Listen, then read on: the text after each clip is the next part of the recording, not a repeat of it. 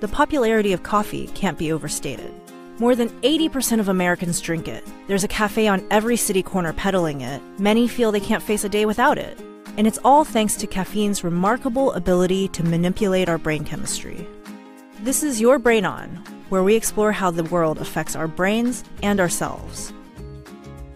On a structural level, caffeine is strikingly similar to adenosine, which is a tiredness hormone in our brains.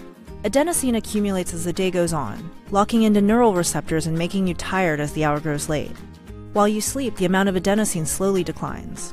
But caffeine disrupts this natural process. It fits right into the receptors for adenosine, blocking the real thing from binding to brain cells.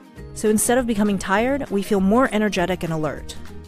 That coffee-fueled change to the adenosine process kicks off a chain reaction affecting other neurochemicals too. When it's blocked from binding to receptors, adenosine floats around in the brain, causing the adrenal gland to release adrenaline. The adrenaline signals your body to make changes like speeding up your heart rate, increasing the feeling of energy, alertness, and even muscle strength. These same effects can give you the Java jitters too.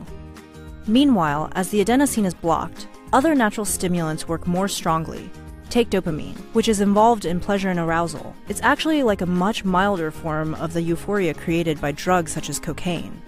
But after about 6 hours, the caffeine starts to wear off, and adenosine begins to take its place. So you find yourself reaching for another cup amid an afternoon slump.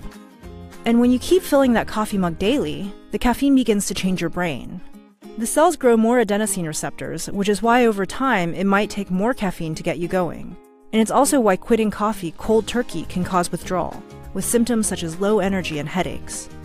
But if you do want to take a break from the coffee, power through it. After about 7 to 12 days without caffeine, your brain will reduce the amount of adenosine receptors back to their natural levels. So you can stay alert, coffee-free.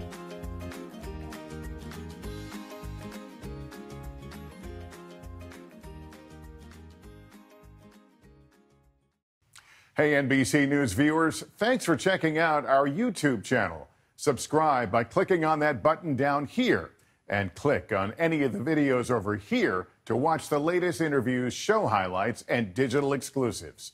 Thanks for watching.